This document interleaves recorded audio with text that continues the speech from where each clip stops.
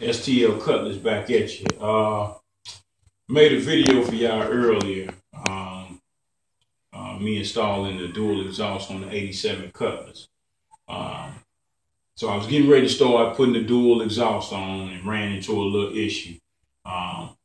Checked the radiator fluid and it was like a pink substance. Looked like a Pepto-Bismol color. You can see I drained it in this bucket here. It had transmission fluid leaking in the radiator. I'm making this video in case some of you guys, have this model car, you know what I mean?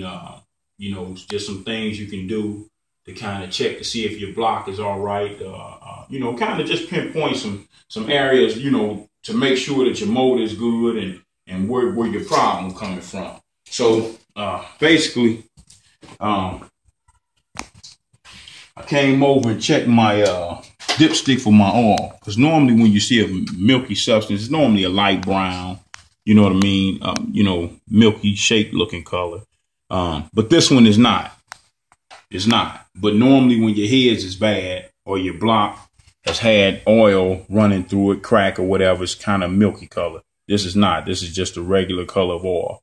So that lets me know that my oil and water is not mixing, which is a good thing. Also, being that it's a pinkish color, I wanted to know, I wanted to check my transmission color and know how that looked.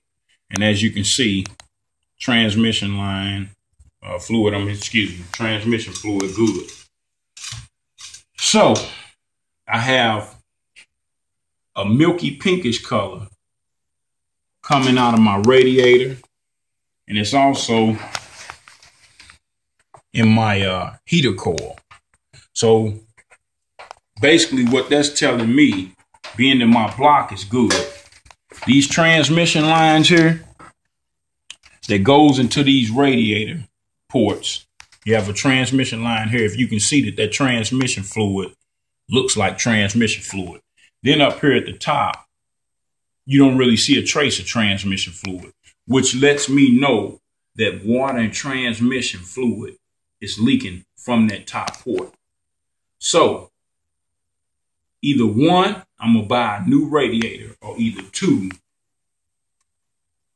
I'll just put some rubber seals in to see if that'll help the leak and stop the leak. Not help, but actually stop the leak. If not, then I'll just go ahead and purchase a brand new radiator. I'd rather have the life of my motor than, kind of cut corners. So I'll keep you guys updated. Unfortunately, right now I haven't moved to the dual exhaust yet because I had this issue. So once I get this squared away, I'll upload the video. Leave your comments. Nothing but positivity, but let me know what I could have did different or what to help you guys if I missed anything. All right. St. Louis Cutlass, STL Cutlass signing out.